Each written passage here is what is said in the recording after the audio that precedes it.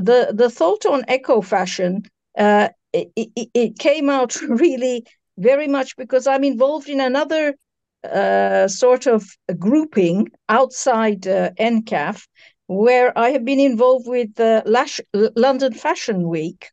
And I came to know quite a bit of stuff there that I thought might be something we could somehow bring together with EnCaf.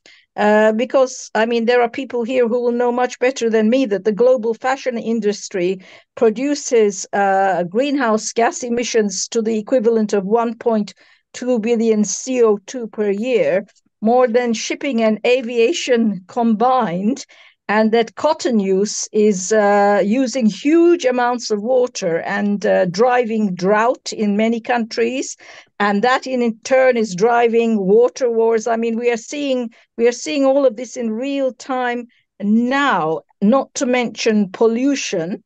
And these have huge unsustainable resource implications.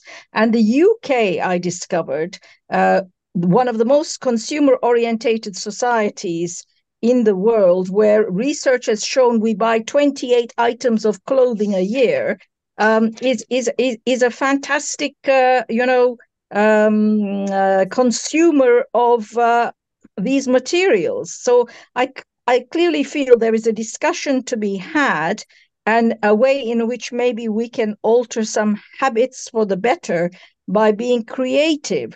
Now, you know me for at least 35 years, Francis, and you know I'm not a great fashionista, but I got involved in this London Fashion Week and, very much inspired by what we're doing at EnCaf.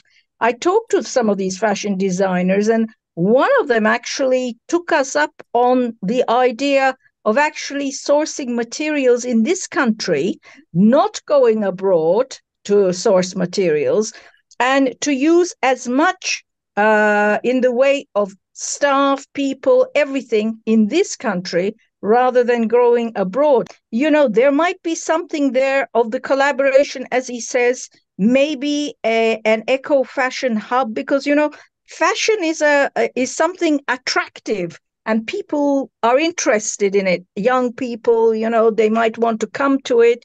And, shockingly, I find that in the recycling, 1% of textiles are recycled, according to some of the figures I'm seeing.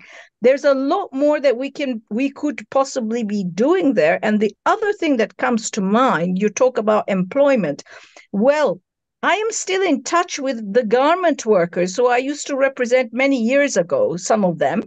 And, these are people all with the skills, because it's a very skill-intensive business where you pick, zips out and things. This is all done by hand. And it could possibly provide some people with an employment possibility, to pick out those kind of things, something that machines can't do, but,